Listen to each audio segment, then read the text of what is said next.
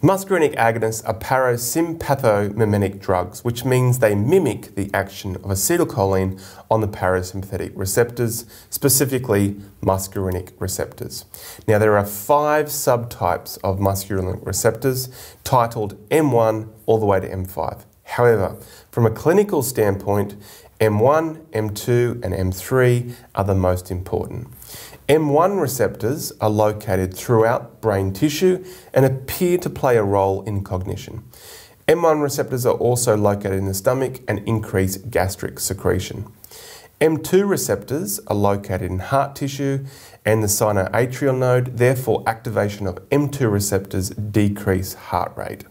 Finally, M3 are located in the smooth muscle of the urinary bladder, the gastrointestinal tract, the bronchi, the pupil, but also they activate glandular tissue to increase lacrimation and salivation.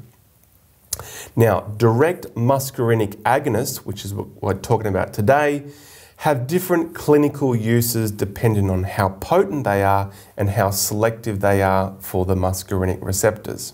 Let's start with methacholine. Methacholine stimulates M3 receptors on the smooth muscle of the bronchi, therefore leading to bronchoconstriction and increased mucus secretion. So they are used to actually diagnose asthma and bronchial sensitivity.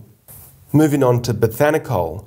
Bethanechol increases the smooth muscle action in the gastrointestinal tract and the urinary bladder, therefore increasing peristalsis and bladder emptying.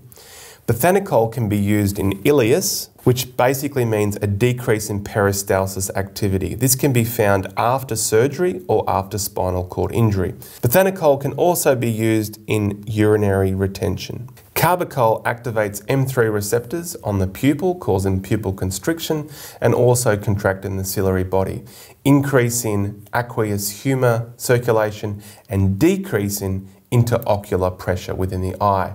Therefore, carbachol can be used for glaucoma. Finally, pilocarpine can also be used as glaucoma as a similar action as carbachol. But in addition, it increases the secretion of saliva, so it can be used in dry mouth syndromes, specifically Sjogren's syndrome. A final mnemonic that I'll leave you with to help you remember the actions of these drugs is muscarinic agonists make saliva drip, pupils constrict, bronchi restrict, and bladder shrink.